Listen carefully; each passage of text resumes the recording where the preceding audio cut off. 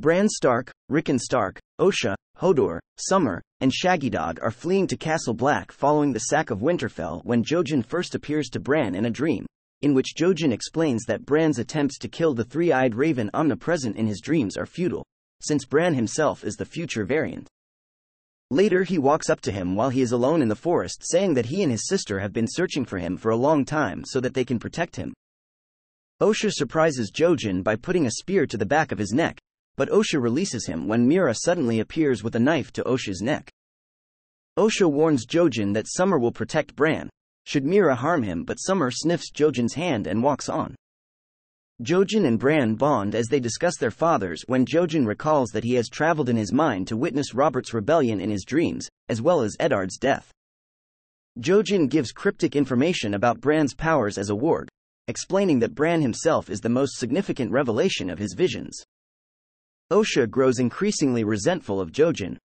Jojen and Bran share a green sight dream where Bran climbs a tree to follow a three-eyed raven, although Bran falls after Catelyn Stark appears repeating her warning in which she made him promise never to climb again, a promise Bran broke.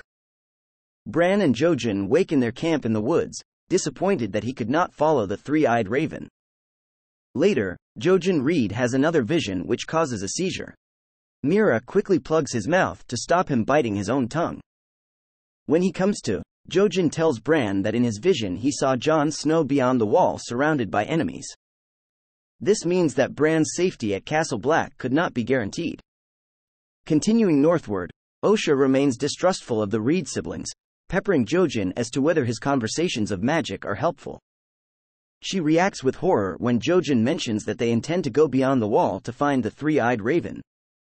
Osha bluntly refuses to go, explaining that she lost her husband, who then rose from the dead and tried to kill her. She rages that none of them understand what lies beyond the wall and that there is nothing left for men there.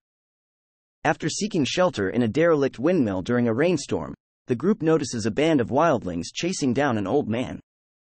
The sounds of thunder terrify Hodor, who shouts out in panic.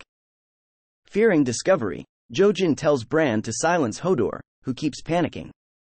Bran unintentionally uses his warg powers to render Hodor unconscious. With the wildlings still outside, Jojen convinces Bran to warg through Summer and Shaggydog outside, who then maul to death some of the wildlings. While in control of Summer and Shaggydog, Bran sees Jon Snow outside fighting the wildlings. After this, Bran insists that he must go beyond the wall to find the raven.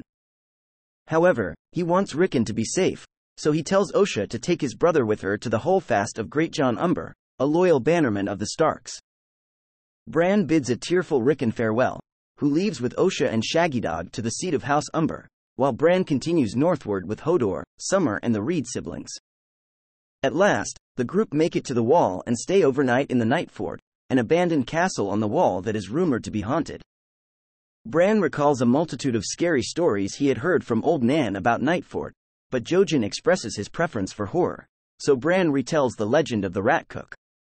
During the night, Jon Snow's fellow Night's Watch comrade Samwell Tarly, with Gilly and her child, emerge from a secret passageway inside the Night Fort.